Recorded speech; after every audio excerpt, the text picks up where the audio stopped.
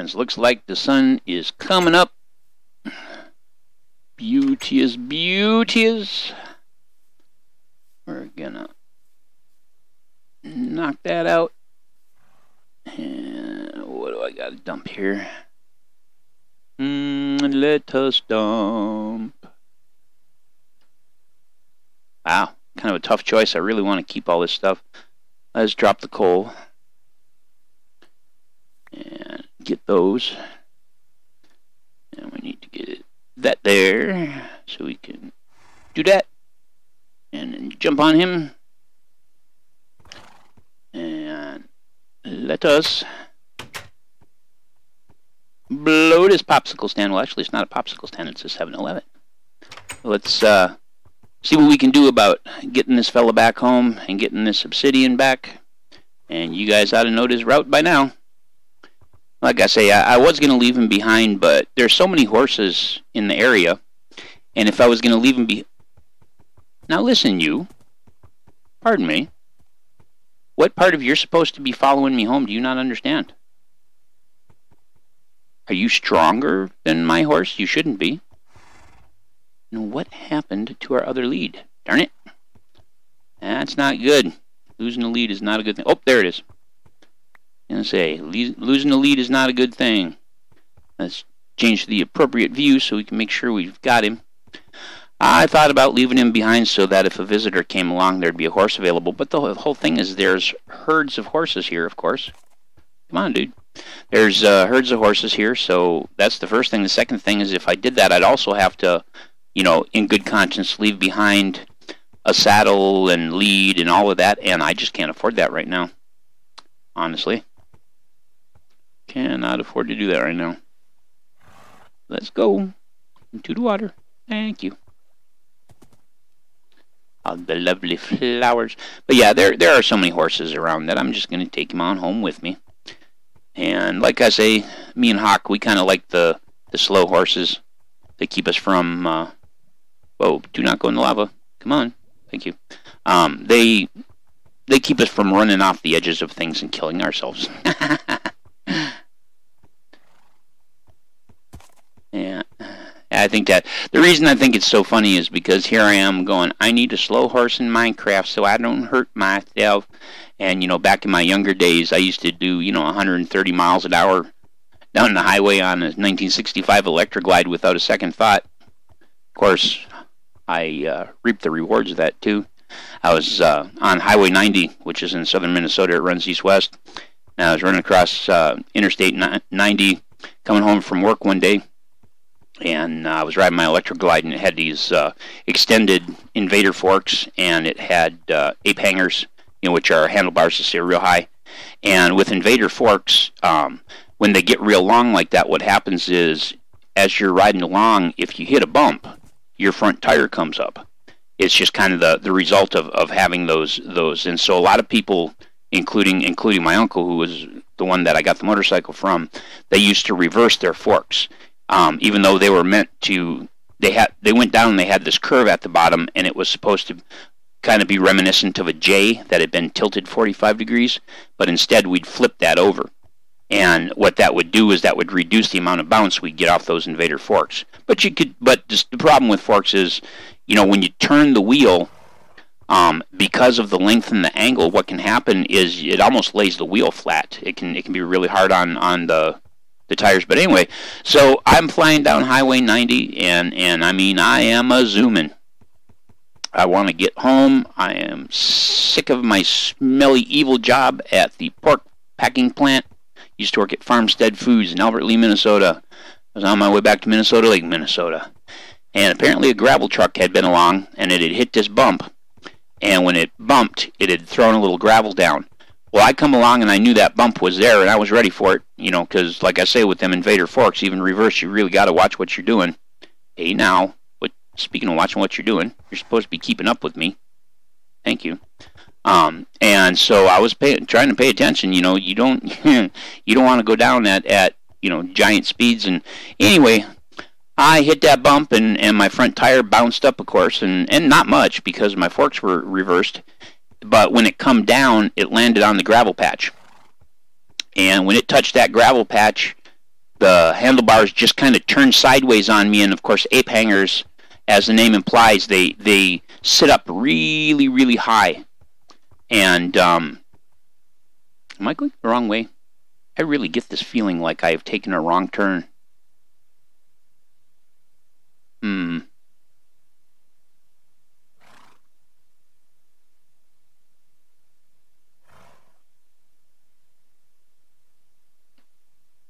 That's west. Well, okay, we should be going the right way. But anyway, so what happened is, oh yeah, I gotta go through the savannah. That's right. That's right. When my front tire came down on that gravel patch, the tire twisted.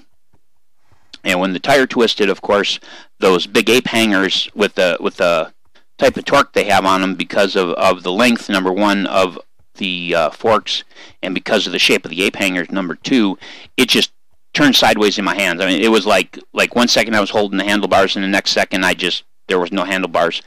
And what happened is when they cranked all the way hard to the right, the front of the bike started to shoot hard right, and then of course that old 65 Electric Glide with those extended forks couldn't take that stress, and so instead the bike went over on its side. Now I'm going to tell you something. I'm saying bike, and I feel bad saying bike because I'm only doing it because it seems like that helps people understand what I'm talking about. Back in the day, you didn't call your motorcycle a bike. You called it a scooter. A bike was something you pedaled. A scooter was something that had a motor. And the only difference between scooters was how big they were. You know? So, anyway, when this happened and it started falling over to the right. And I feel it going down. And I'm doing about 75 miles an hour because that's the speed limit through there. And as it's starting to fall down, all of a sudden everything just kind of went into slow motion. And I took my right leg, because the bike was going over on its right side. I took my right leg and I swung it up over the scooter, and I ended up with both of my legs on the left side of the scooter, with the scooter laying on its right side, spinning in a circle, sliding down the highway. And I'm holding on for dear life. I've got my fingers curled underneath the edge of the seat, you know, because it was about the only thing I could get a hold of that wasn't red hot. All right, here we go. Now we're back where we're going. And it's spinning down along, and it was so weird because it was all in slow motion. It was just as the bike lazily turned a full 360 degrees, and the sparks were flying, and I knew that one of two things was going to happen. Either I was going to spin and end up across in oncoming traffic, because there was just a shallow ditch in between the lanes, or I was going to end up in the ditch. And trust me, I was praying for ditch. And right about the time that I had the realization of where it was all going and praying for the ditch is when I hit the ditch. And what happened is when the ape hangers went off the blacktop and hit the gravel, I'm trying to demonstrate it with my hands. That's silly. But when it went off the blacktop and the right side of those ape hangers hit the gravel, that's it. The bike flipped. It threw me. I went flying through the air and tumbled over and over and over again and came to a stop. Thankfully, very thankfully, number one, I was wearing a helmet, even though at that time it wasn't popular. Everybody was like, dude, man, don't wear a helmet. That's stupid, man. That's lame. I wore a helmet, and I'm glad I did, because I'm quite sure it saved my life. And the scooter flipped. I went flying through the air and rolled over and over and over again. Oh, and I got another call coming in. Good gracious me. All right, guys. I'm going to have to ignore this call, because if I stop here, we're going to have nothing but dead horses. Oh, no, you don't. No, swim, swim, swim, swim. Ah, goodness, what a day. Frustrations galore. All right, you. I'm going to have to... And, you know, I'm one of those people that's basically of the opinion that if you call me and you're not willing to tell me who you are, I probably don't want to talk to you. So like this, it's just a phone number. I don't know. And not the slightest idea who they are. Aha! A message.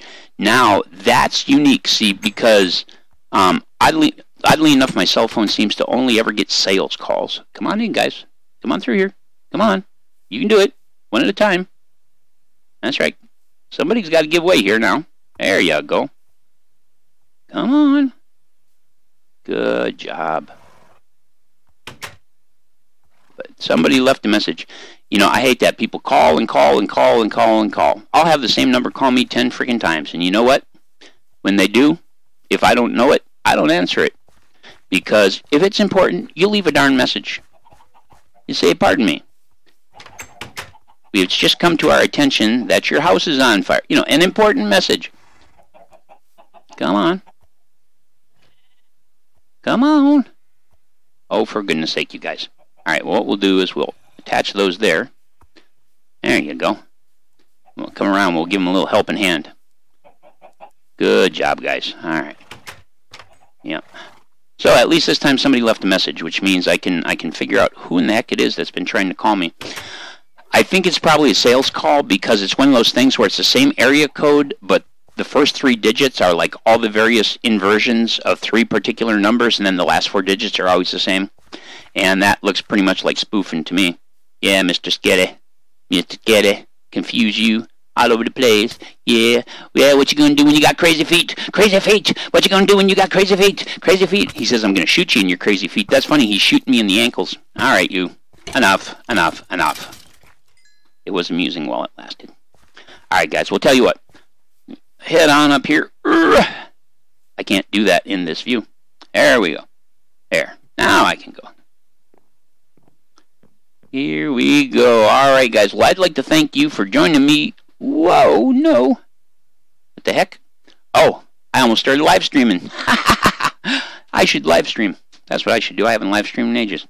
All right, guys. Well, I'd like to on Delacaba Presents. Let's see if we can adjust our view here. I'm pushing every button, but, you know, I used to be a hero like you once, but then I took an arrow to the knee. I can't believe I just did that. Holy crap, we need to eat. All right, guys. Well, so, oops, somebody's talking to me. Jeez. All right, guys. Well, here's a Minecraft high five with a steak in your face. Thank you for joining me for Let's Play Minecraft 1.8, the Cyberdog Nation server. And as you can see, we have found our taiga. We have got some horses. We now can get to an enchanting portal, or an enchanting table in a portal. I'm just, sorry, guys. I'm just so excited. I'm so excited. Finally. Enchanting. I hate being in enchanted stuff. I need me my luck of the sea. I'm out. Peace.